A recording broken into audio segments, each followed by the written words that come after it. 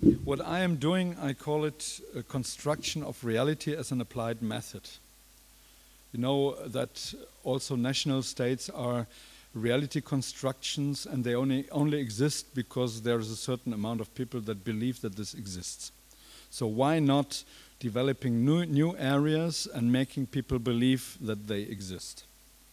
So here you see the coat of arms of Słubfurt, which is, you know, the first half of Słubice, and the second half of Frankfurt, Furt. So Słubfurt, a rooster on an egg, which provokes the primary philosophical question: what was first? But to understand this intervention and also this development, which takes place now since 23 years, because I started with this in 1999, you should understand this border, because, you know, we are all living in very different historically grown border regions. So here you have a map of the shifting of the borders of Poland. After Second World War, in the conferences on Yalta and Potsdam, there was taken the decision to move the borders from Poland from east to west. So, you know, cities like Lviv now in Ukraine, or Vilnius, now the capital of Lithuania, were Polish cities. And because of this shiftings, you see here, this is gray. This belonged to Poland before Second World War. And this rose colored here, this belonged to Germany. And then not only the borders were shifted, but also the people were shifted. So we had one of the greatest, biggest migrations in the 20th century. All the people from East Poland that had to leave their homes, and all the people from this East German regions who also had to leave their homes. And so also the people who suddenly lived together here, because we are around here, they did never meet before, because those people now living in the rose zones, they came mainly, or lots of them, from East Poland, Zabuga, Kresy, so-called. And that is why there was a big identity problem of the people. There was no family links here, and they had to re-begin again. Also, Frankfurt was evacuated in the last days of the Second World War, and there were only 400 civilians left in the city, and most of them, lots of them, did not come back. So also here we have an exchangement of population. So if you look at the maps of Africa, you see how the colonizers just drew straight lines to divide the cake they wanted to rub. And so I thought I can do also a kind of strategy to create new, let's say, borderlines. We have here one entity. This is the entity, let's say, of Poles. And there you have the second entity, the entity of Germans. And where the two entities meet, I drew a new circle defining the entity of the Słubfurters. And on this line, I started to build a wall. So here you see the Słubfurt city wall in the district of Słup. The city wall in the district of Furt was built some years later. So this was in 2004, and the other piece at the triangle there where meet Poland, Germany and Kaufland was made in 2007 when Poland entered the Schengen contract, because then really the borders disappeared. Until that time you had to still show your documents when you crossed the borders, and at the beginning when I came here there were big queues at the borders, and the quickest way to cross it was with a bike, because then you could overtake all the cars and cross quite quickly. So this is the revitalization of Słubfurt. Here you see the disappearance of the Oder River under our Nowe Miasta, our new town. The town hall should be here. We wanted to develop this till 2020, but we are still working on it. And one thing very important, all maps are turned direction East Pole and West Pole. Because this was a mistake of the geographs. We should direct all maps into that direction. Then we changed the street names. Here you have the so-called Słubfurter Straße, ulica Słubfurcka, because street names are very important, you know. And this is the mobile Słubfurt tourist information, which then was traveling through whole Europe to spread the news about this new city and its people. We of course then needed a town hall. These were the former border controls. We enacted it first in, I think it was 2008, when there were the Olympic Games here too, between Słubfurt and Gubien, not in Beijing, but here. Because we found out that sports are very much integrating and creating identification.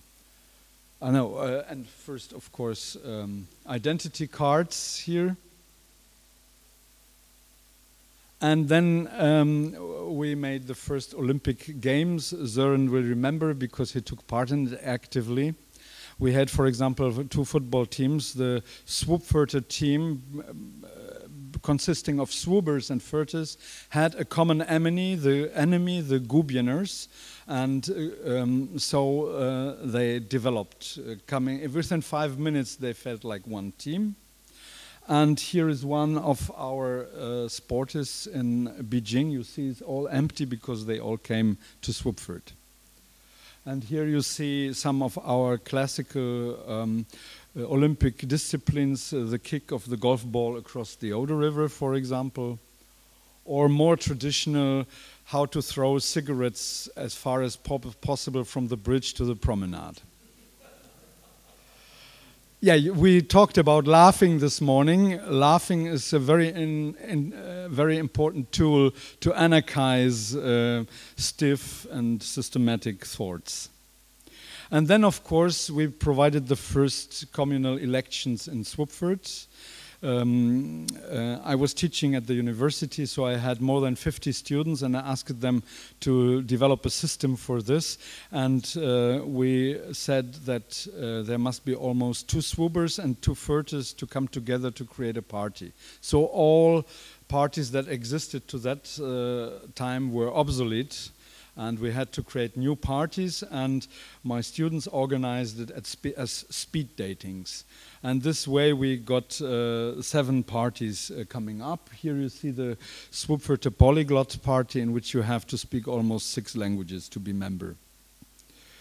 And then this was on our stage. Here you see Krzysztof Wojciechowski as the moderator of the different parties. On the left you see the Polymaluche Polyminis. It's a party where you're not allowed to be older than 16 years. The 2 women there, they yet are kicked out of the party because they're too old. That was the first meeting under the bridge.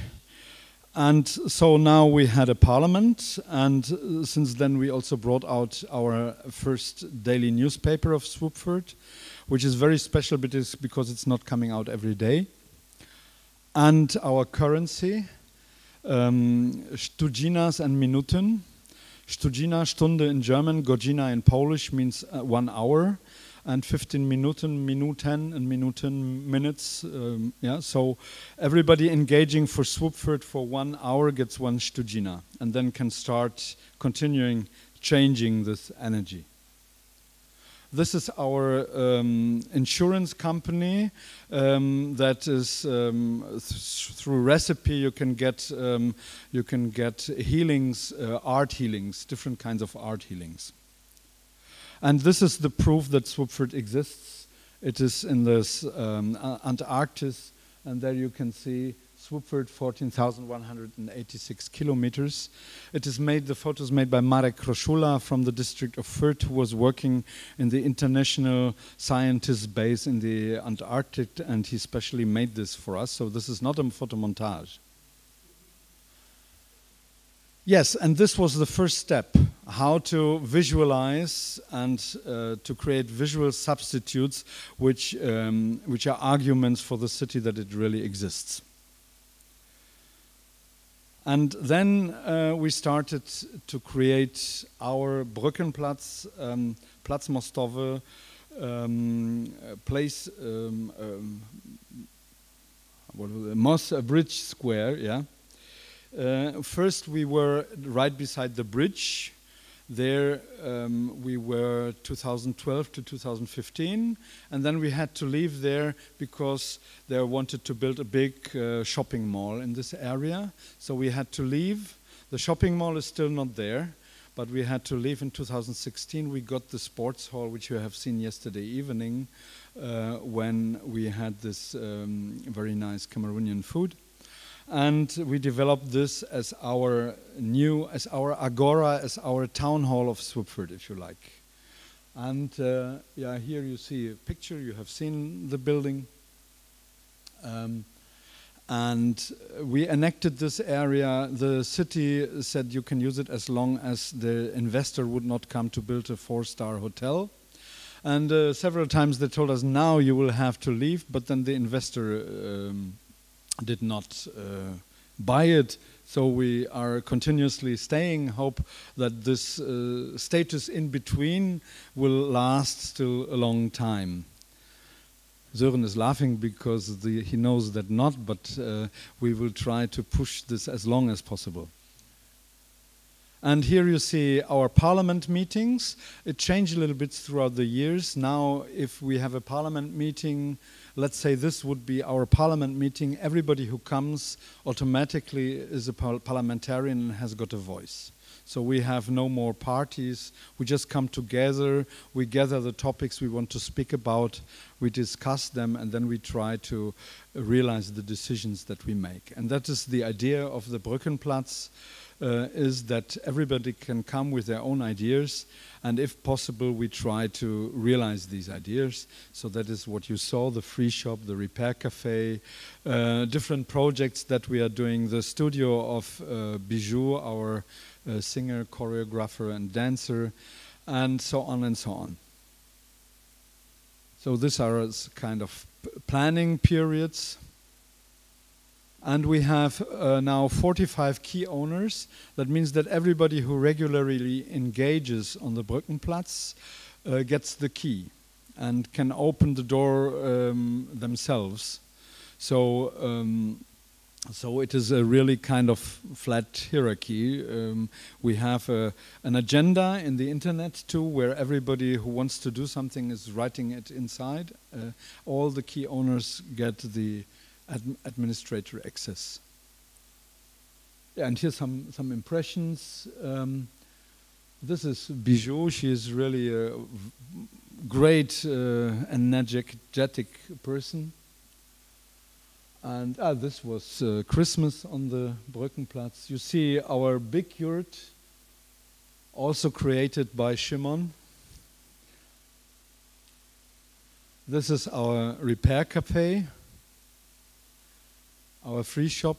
It is always a kind of creative chaos in this Brückenplatz. Sometimes it's organizing a bit, and then somebody else is coming and making chaos again. So this is how things in a social sculpture are moving and changing all the time.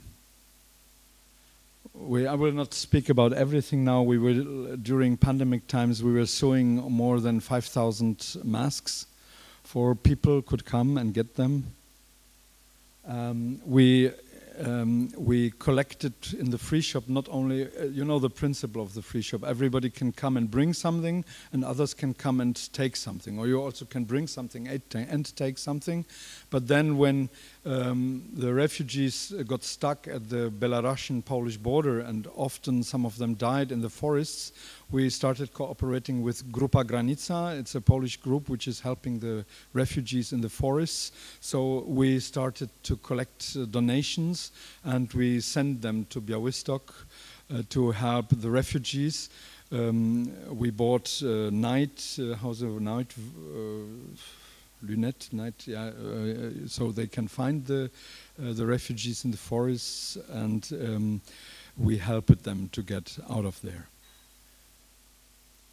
And we found a lawyer, Dieter Bollmann, the father of Sören Bollmann. He, until September this year, he still had his office, let's say, and he defended more than 260 refugees without taking any money. And these were our first 2 refugees, which we managed to save in a way. Cyprien and Freddy, they're from Cameroon, and within Dublin 3 they wanted to send them back to Spain, and we found church asylum for them. We found jobs, formations for them. Now both of them are electricians, and as electricians are needed, they are not in the procedure of asylum anymore. We are having theater programs, very different performances. As you saw, Cameroonian evenings, Polish evenings with food. We will have from Morocco soon an evening. This is just to give you some glimpse, because how to summarize 23 years, it is very difficult, but to me it's very important that this is not just an art project which is shown in the gallery, but this is happening in real life with real people. And astonishingly, we mainly get people who are they or others, which means that which are in a way rejected by society. We have lots of refugees, as long as they are not acknowledged. Often when they get acknowledgement, then they have no more time because they need to work. And we also have homeless people here with us. Some of them staying some time in our town hall. And since 2010, Słubfurt became the capital of Nova America. The whole border region became Nova America. And I want to tell you why. We tried to create a kind of network, you see, like we now try to create as well. And then we met each other and we thought, how shall we call it? And we found out that here, this is the area where the Warthe River is entering the Oder River.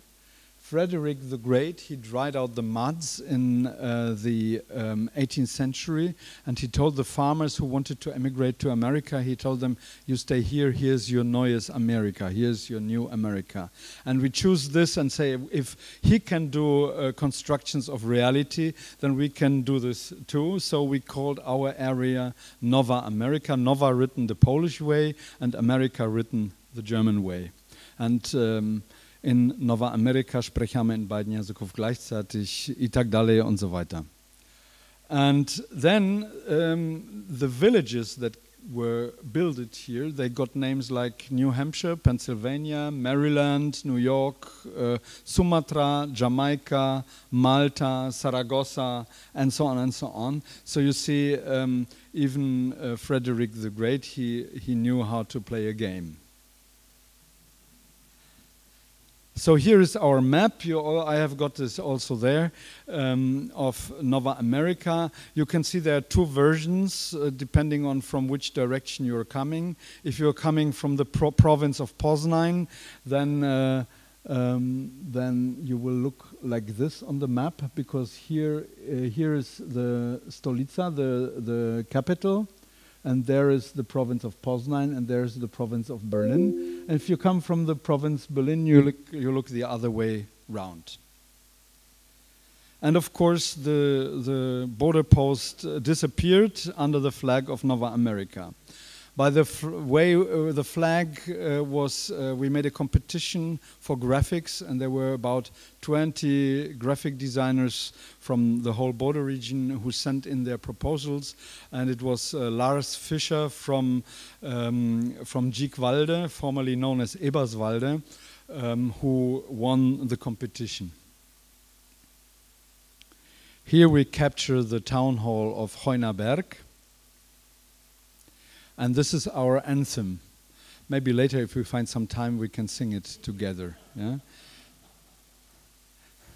Między halbpłynnymi Grenzen leben, razem wollen wir do szczęścia streben. This is just one sentence out of it. And then we started organizing our Nova America Congress once a year, and in a way we are continuing here this tradition. But this we can discuss on this, because the network was functioning as long as I had this funding for it. And later, when we had no more funding, very quickly this network kind of disappeared. Not totally, there are still people interested, and sometimes we work together, but much less people than in the beginning. If something is fresh, then the energy is fresh, and then later it's a very strong challenge how to keep it alive. So this is the Nova America University. Also, in a way, you are here in the Nova America University. And this is our goddess, Sedina, the goddess of Nova America. She loves to sail, Shimon. And in 2020, I went to Nova Gorizia to open an embassy, and thanks to Miha, this is in Carinarnica, the former border controls, which is now a culture hub, and I could open the Nova America embassy there. And here you see some of the ambassadors in front of the embassy. So if some of you want to become ambassadors in your places of Nova America, I can bring tomorrow these signs that you can fix it on the wall of your embassy. Yeah, and maybe I finish with this. The best way to predict the future is to invent it. Thank you very much.